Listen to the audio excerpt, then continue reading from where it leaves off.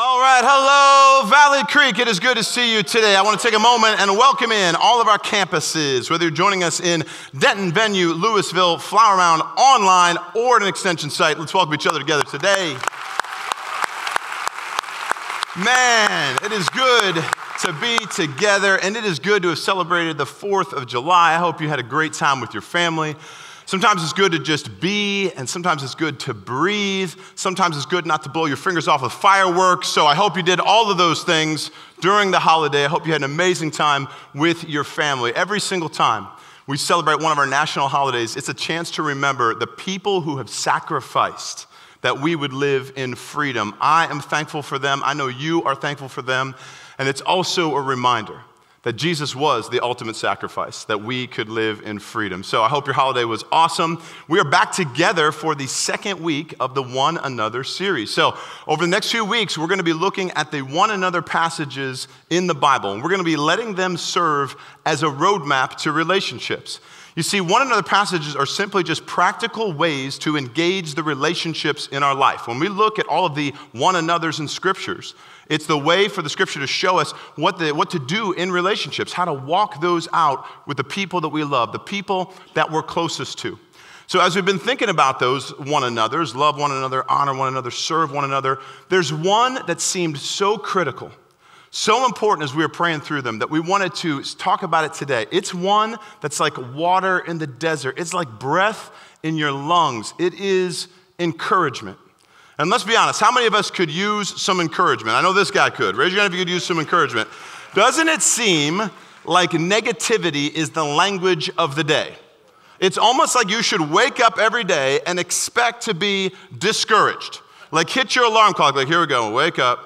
Okay, here's another day of discouragement. You wake up out of bed, you go and you make your lunches for your kids. Oh, I don't like that sandwich, Mom. You go to school, they send them off and they're unhappy with their food. You go to work, the boss is like, hey man, where's that TPS report? I thought you were gonna get it to me last week. Okay, I didn't get a chance to do it. You go on to your coworkers and they say, hey, did you get a new haircut? Why, yes, I did. Oh, that's it? Oh? You listen to the news, you listen to the radio, it's all crazy, stocks are all falling the same, politics is the same as it ever was. You gotta call your bank to get your password reset on online banking. How many people are used to the discouragement on that one? You call your bank, and it's almost like the person on the other end of the customer service line should say, thank you for calling Wells Fargo. I hate my life, and I'm about to tell you that over the course of this phone call. And then you never actually do get to a real person. You just kind of walk through the phone tree. And then to finish things out, you find out that your license has to be renewed. You got to finish the day at the DMV. It's almost like you should expect to be discouraged every day of your life. And I believe that we're not the only ones that feel that way. In fact, I know that the Apostle Paul in the Bible, he felt very similar. Man, he was surrounded with people trying to kill him all the time, trying to persecute him, trying to just mock him. And so he faced a lot of challenges. In fact, take a look at what Paul says here. Right at the 2 Corinthians 7, right at the beginning of talking to the people in Corinthians, he says, hey, when we arrived in Macedonia, there was no rest for us. We faced conflict from every direction. When we arrived in Macedonia, there was no rest for us. That's kind of like the people that are like, we just went on vacation, but we need a vacation from our vacation. It looks like that. Conflict from every direction, battles on the outside, and fear on the inside. That's a little bit like life, isn't it? Battles out here, fear in here. A lot of us face that on a daily basis. And a lot of us have family members, people that we love, that face the exact same thing. In fact, think about that for a second. The people you love the most, the people you're closest to, they are constantly facing battles out here and fears in here. So what should we do about it?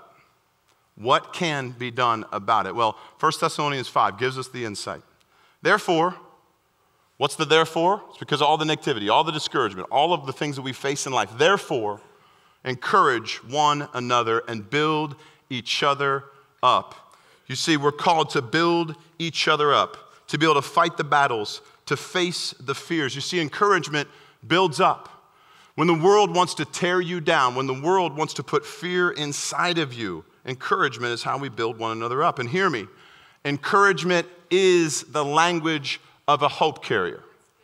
If you're a hope carrier, if you carry the hope of Jesus inside of you, encouragement is the way that you speak hope into people's lives. It's the language of a hope carrier. So the question is, do you speak the language? Do you speak the language of a hope carrier? Not only to the people that you go to the grocery store and you see out there and the lady at the checkout counter, the waitress, do you speak it to those you're closest to? To the ones that you spend the most amount of time with, to help them face the fears, to fight the battles. You see, encouragement is very simple to think about. It just means to put courage into. When I'm encouraging someone, I'm putting courage into them. So when we encourage one another, we are placing the courage, the hope of heaven into that person to face the fears, to fight the battles. Proverbs 12:18 says, "The word of the reckless pierces like swords, but the tongue of the wise brings healing." So catch this. Most of the people that you're around on a daily basis, their scars aren't on the outside. Their wounds, their scars, they're invisible. They're on the inside. And so your words, your healing words can begin to heal those wounds, can begin to bind up the scars of the people that you love the most. And that's what encouragement can do. And words can go two very different directions. You see, every word you speak can build up or it can tear down. Every word you speak can poke a hole or it can patch it. Every word you speak can bring life or it will bring death. And the world is desperate to hear the words of hope that only we can speak. Hear me. Your family is desperate to hear the words of hope that only you can speak, the encouragement that you can give. Your coworkers, your friends, your kids, your spouse, people in your life are desperate for the encouragement that only you can speak. Students, your friends are desperate for the encouragement that only you can speak. Parents, your kids are desperate for the encouragement that only you can speak. Spouses, your spouse is desperate for the encouragement that only you can speak. Church, the people in our church family, the people we gather with every single weekend, they are desperate for the words of encouragement that only you can speak. When we gather together, it's a chance to encourage and to be encouraged by one another. That's part of why something like Tuesday night on-campus groups is so important. It's a chance to know and be known. It's a chance to encourage and receive encouragement. There's one major problem with giving encouragement. It's really hard to be encouraged if nobody knows you enough to know where to encourage you or how to encourage you or what to encourage you on. So I encourage all of us to engage in life here inside the Valley Creek family so that you can be encouraged and you can be an encourager. Encouragement is the language of a hope carrier. So that's what I want to have a conversation about. Today, I want to have a conversation and give you 4 practical ways that you can begin to encourage those that you love, those that you are closest to and spend the most amount of life with. Are we okay with that? Yes. All right, here we go. First way you can encourage those you love is encourage specifically. Earlier this spring, I got a note of encouragement. I was so specific. It was so detailed. It was about a page long that it almost took my breath away, man. It meant so much to get the encouragement that he wanted to speak to me. I actually kept it on my desk because I was so encouraged by that note. It came at a good time. It was a busy season. I just was really, really thankful to have it. On the contrary, my friend got a Father's Day card, and it read, "Hey, Dad, you're my dad." That's not quite what we're talking about. That wasn't quite specific enough. See, when you give encouragement, try really hard to be specific, okay? So what you got to do is you got to think about what I see in you. Even the letters, I, C, N, U. What do I see in you? That's what encouragement is. You see, not just, hey, good job, but hey, great job. When you played third base, all the people in the infield, they knew what they were supposed to be doing. You took charge. You were leading them. That was awesome, man. You got to actually add to the encouragement. Why? Because specific encouragement shows that you care specifically. It shows that you care about that person specifically. It shows them that you're paying attention and calling attention to the good that you see in them. Paul would constantly encourage the churches when he'd write them a letter. And what he would do is he would get very specific in what he saw in them. So not just, hey guys, thanks for the gift. But hey, thanks for that generous gift. You gave way beyond your means, way beyond what you had available. Thank you for that. Or check this out, what he says this in 1 Corinthians. For in him you've been enriched in every way with all kinds of speech and with all knowledge. So how have they been enriched? In these ways. So he specifically lays out for them what he sees in them. That is specific encouragement. Because of that, he calls out and explains what he sees and the way they speak and the knowledge they have, and he encourages those churches. He raises their faith level. So, no more, good job, buddy, you're great. What was good? Why were they great? What did you like about it? That is specific. Guess what, moms, dads, coworkers, it takes more time and it takes more effort to do that because specific encouragement shows that you care specifically. So we got to encourage specifically. You see, the world uses words like a machine gun. Kind of say it and spray it. You know that's true. You see that all over the place. But that's not necessarily helpful, and sometimes it's really dangerous. And so the kingdom uses words like a heart surgeon, specific, strategic, the hard work of healing wounded hearts. That's what we're talking about. So that's the first one, encourage specifically. Next one is this, encourage intentionally. You got to encourage intentionally because James 3:6 says, the tongue is a fire. The tongue's like a fire. The only question is, what kind of fire are you burning? Are you lighting fires that are going to burn them down or light them up? You see, think about the way the fires work. Like if you were to think about a forest fire is probably unintentional. It wasn't even planned. It's really dangerous. It's destructive. But a fire on a cold winter's night is thoughtful. It's planned out. It brings light and warmth and comfort to everybody who's in the room. So a fire can work two very different ways. And the same is true with our words because the tongue is like a fire. You want to speak words that ignite fires of life into the people that you love. Husbands, you know this is something you could do. You could speak intentional encouragement because sometimes you're forced to do it. When your wife comes in with that new outfit and she says, honey, does this dress make me look? And time slows down. And adrenaline starts to rush through your veins.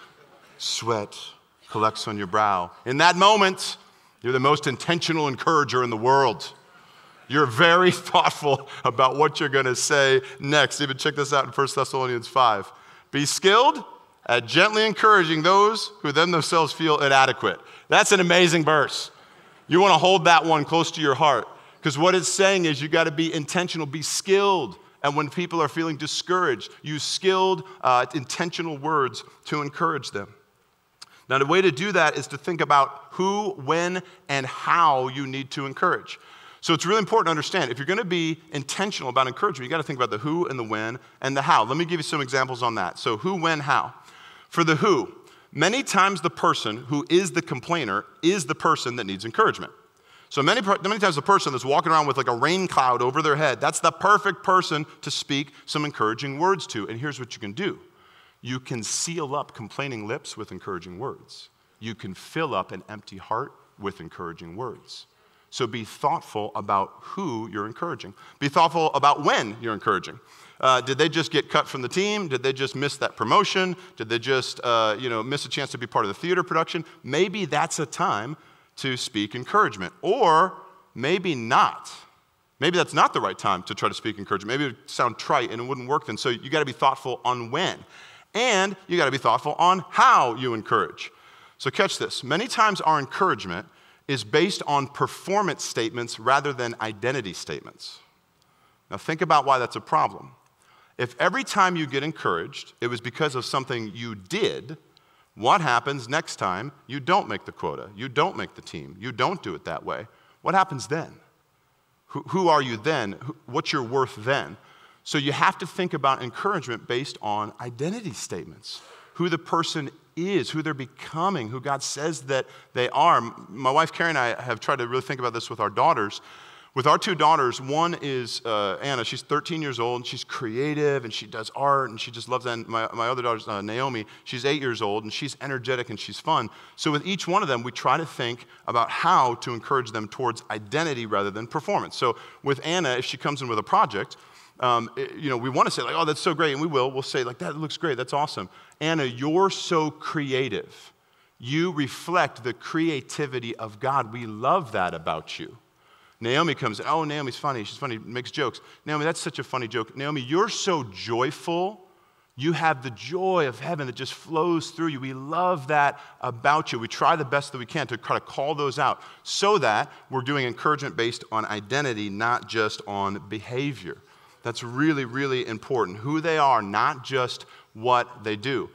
So how you do it, when you do it, to who you do it, that sounds like a lot, but just catch this. When you're encouraging, just let love fill your heart. Just think about the person. Just flow from a deep place of just love for that person, and you'll get it right. You may not know exactly how to do it. We just have to start encouraging, start letting our words be spoken out. Also, we got to remember that encouragement against something is not the same as encouragement towards something. So see if you can catch this. Encouragement against something is not the same as encouragement towards something. It's crazy. We'll say, I just want to encourage you on something. Oh boy, here it comes. That shirt does not look good on you. Okay, well, thank you. That's not encouragement. That's constructive criticism, maybe destructive criticism. It's not encouragement, though. That's not actually encouragement. And yet we do that all the time. Can I just encourage you on something? Now that you've hit 40, you're going to need to work out a lot more. Okay, well, that's not encouraging, but thank you for the advice on that. So why? Because we don't need more reminding of who we're not or what won't happen. We need more reminding on who God says that we are, who He declares that we are, and His dreams for our life. That's why. And the craziest thing is, a lot of times the tone of our encouragement even reflects a scarcity mindset. We'll say, I just want to encourage you towards something. And then we'll have a critical spirit or a controlling spirit in it, and so we'll actually do more damage than more good. Think about it. We say things like, you better hurry up. You're going to run out of time. You better get that job. Better have that baby. Better lose that weight. It's our criticism that's often hidden under the guise of encouragement. And I use air quotes cautiously because it's not encouragement. It's control. It's critical, and it does not help. It's words that are burning down, not lighting up somebody's heart. So encourage specifically. Encourage intentionally. Why? Because we are hope carriers. So we carry the hope of Jesus inside of us. So we speak the hope of Jesus into those around us. So those are the first two. Specifically, intentionally, check this one out. Encourage supernaturally. Hear me. There are things that God wants to speak to them, from Him, through you.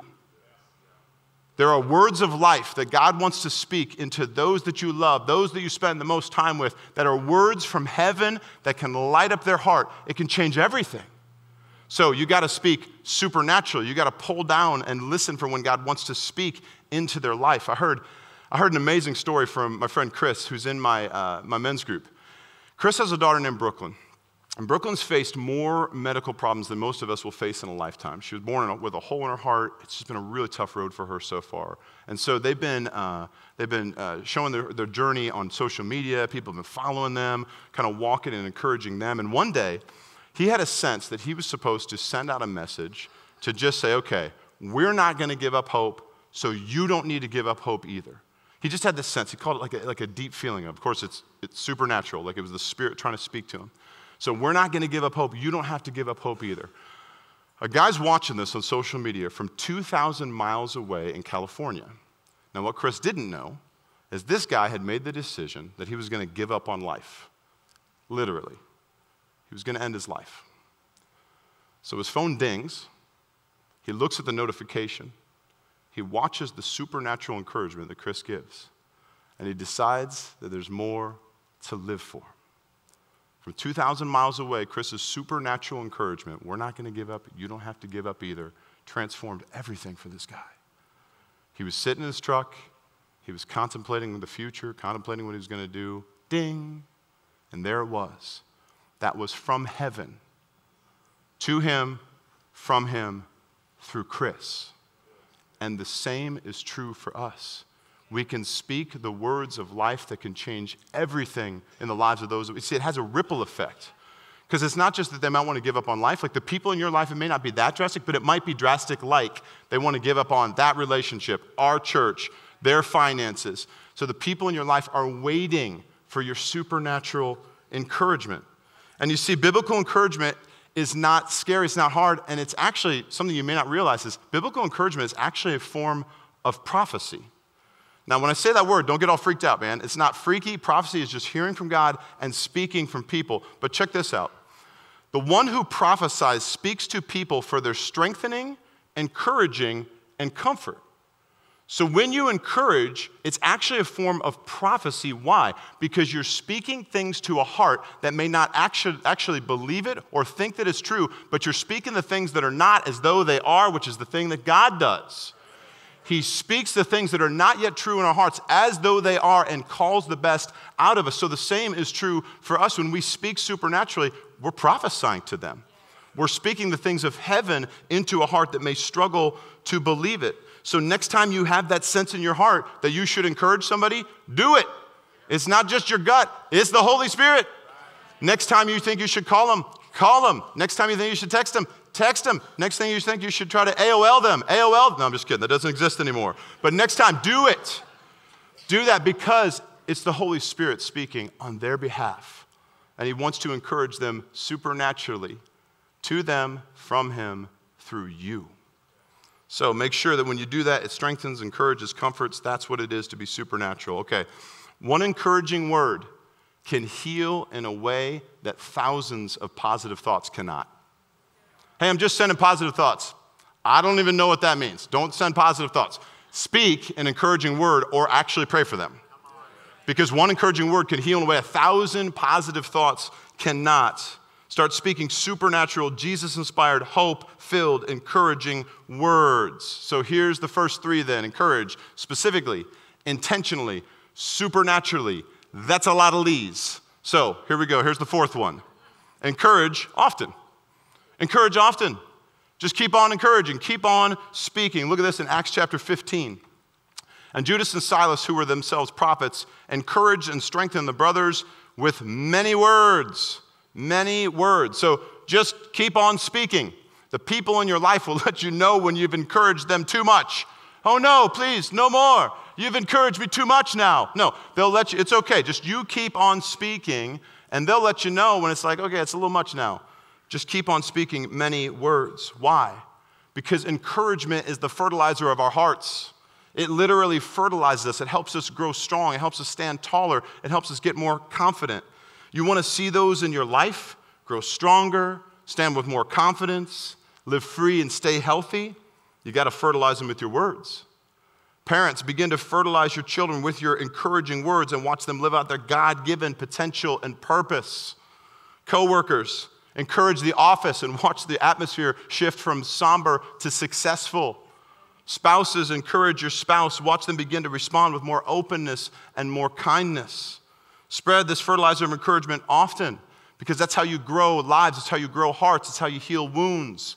Often, many words in their hearts. By the way, something we get wrong sometimes is the opposite of encouragement is not discouragement. It's things like sarcasm, criticism, silence. Maybe when we don't say anything at all. That is the opposite of encouragement. So use encouragement as a fertilizer instead. In fact, I challenge all of us. Just say one encouraging thing per day. You can spread it out to different people. One encouraging thing per day and actually make that like a goal, a mental goal in your life to encourage the one another's in your life, one time per day. Maybe even before you leave campus, as you're having a popsicle, as you're hanging out with our crew here, maybe you just say, I'm going to encourage somebody here. Somebody that, maybe made me that latte or took care of my kids and loved on them during service. And use your words of encouragement and let many words of encouragement come out of you. One per day. I challenge all of us to just start there. Sometimes it's a lot easier to start with the random person out in public. I know it sounds weird. You're like, I'm going to talk to strangers in public. Yeah, but we do. We'll encourage that waitress or that checkout counter or whatever. That's fine, but that's not the same as encouraging those that you're closest to.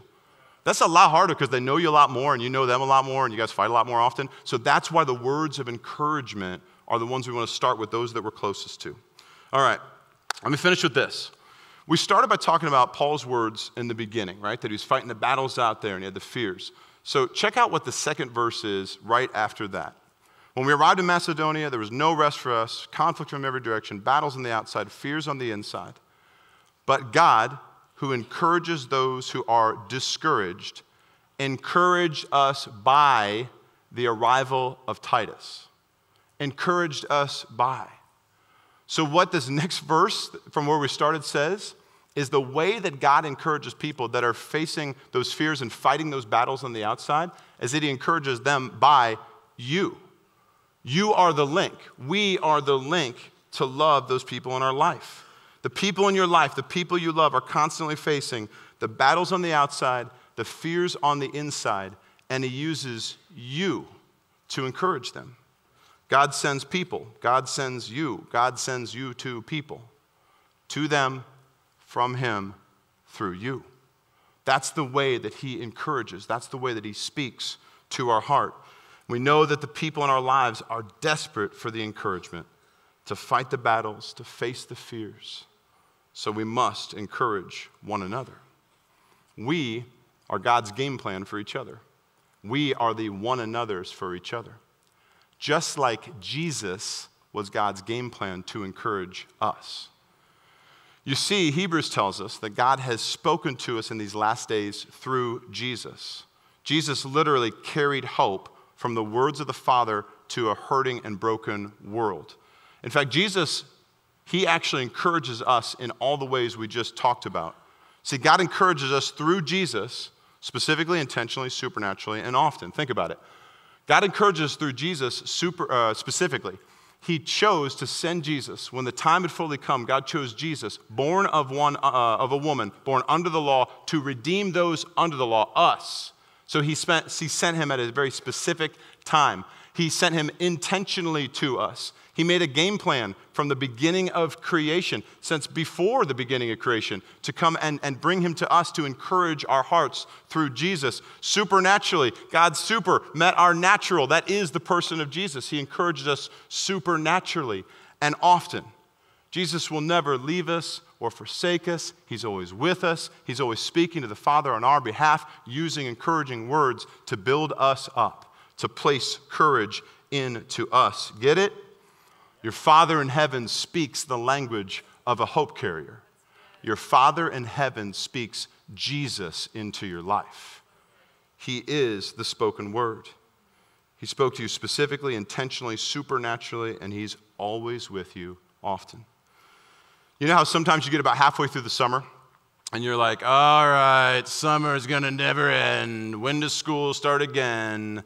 What if it didn't have to feel like that? Like, what if this could be the summer of encouragement? Parents, what if your kids were so filled with your encouraging words that by the time summer was over, they went into school, they had more confidence, shoulders were a little taller, they stood up knowing all the different life-giving, encouraging words that you spoke to them throughout the summer? Coworkers, what if instead of like the summer doldrums and I'm sad that my vacation's over and I can't believe the office feels like this, you started speaking these encouraging words, these words of life into your coworkers? Students and friends, what if your friends, before they faced the semester, they were so built up with your encouraging words that they had the confidence to face whatever was in front of them?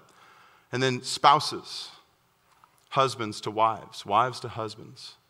What if your spouse could face this next season of their life so encouraged, ready to face the fears, to fight the battles, because you spoke so much life into them? This could be the summer of encouragement. And hear me, the people in your life are desperate for the words that only you can speak. Encouragement is the language of a hope carrier. The only question is, do you speak that language? All right, let's pray. So Jesus, thanks for this season in the Valley Creek family. It is an encouraging season. It is a great season to get to know and to be known and to speak the very words of life. We are a life-giving church, and so we are filled with the hope and the life of heaven. Right now, I pray for everybody that is hearing this, that we would be so much more confident to just begin to speak encouragement, that we would receive encouragement from you, and we would speak encouragement to them. That we would open our mouths, that we would open our hearts, and we begin to let you flow through us into the lives of those around us. The families would begin to just speak to each other in completely different ways, because we would know that we have the hope of heaven, that we're hope carriers, and we'd actually carry hope to each other. that we'd change the course of our families and generations of our families through encouraging words, that we would be the light in the office, that we would be the hope in the hallways at school, that we would be the ones that speak the exact encouragement that you have spoken to us through Jesus, that we would be the ones that can have the kind of confidence to say, hey, I don't exactly know what I'm going to say, but I know it's going to be good. And I know that God's going to give me the words. And I know that if I'm specific and intentional and I just lean into the supernatural and then I just say it, that something can break through in an amazing way. We believe that by faith. We believe that there are breakthroughs in the hearts of people inside of this family that you want to speak to them from you through us. And so I declare that for our church family. We would open our mouths and we would speak the words of life. Not because we've figured it out, but because we're being used through your words, your loving words to the children that you love through us. God, give us more confidence to speak up, to be bold, to push away the negativity, to face the fears, to fight the battles, and to speak hope. We love you, Jesus. In your name, amen.